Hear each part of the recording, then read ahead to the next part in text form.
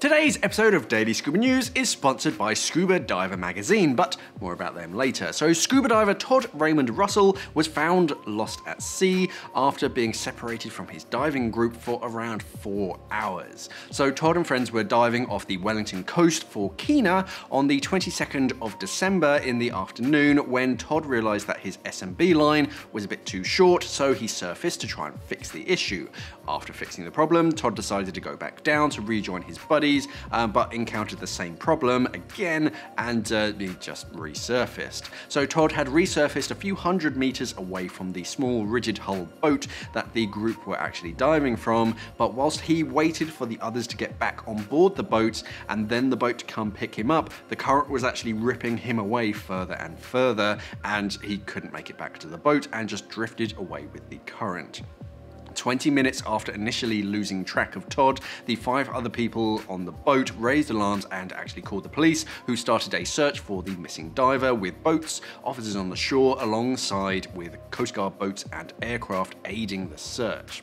So within the very first minute or so, Todd realized that he was moving fast in the current and there was no chance of him just swimming to shore. He estimated that he was moving around 10 knots, which is pretty fast, which there's no chance that he could swim against. So Todd described his time at sea as like being stuck in a washing machine, with waves constantly crashing overhead, making it hard to breathe at times. He had to use his regulator on the surface just to breathe without inhaling any water. When the sun eventually started to go down, Todd braced himself for a night at sea, actually comforted by the sight of rescue helicopters and boats actually looking for him. Okay, so before I continue with the story, let's hear a word from today's sponsor. So Scuba Diver magazine is a monthly publication which is available in most countries and covers all of the latest news stories so that you can keep up to date with the latest news in and around the scuba diving industry.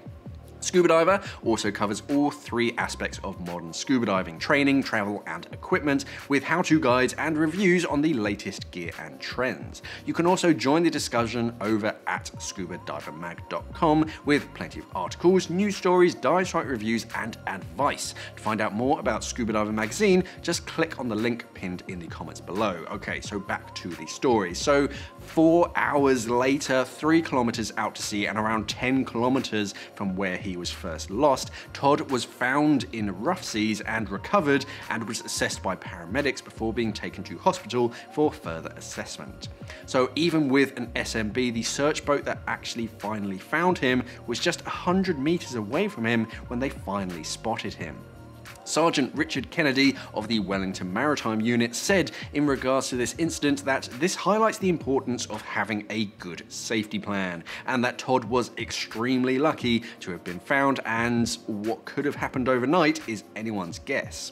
So whilst this story does have a happy ending, it really does go to show that it is very important to raise alarms as quickly as possible and to be as visible as possible in the water, especially choppy waters. So how lucky was Todd to be found? He said that he'd be happy to jump back in the water tomorrow if the weather clears up and his wife gives him the okay. But what do you guys think? Let's discuss diver safety in the comments below. Thank you for watching and safe diving. The researchers also said that the LED upgrade should be quite appealing to some fishermen too, because large animals that get caught in some of their nets damage the net trying to free themselves, obviously, and the fishermen aren't obviously in the business of catching an endangered species, so the less that get caught in their nets that they don't want, the better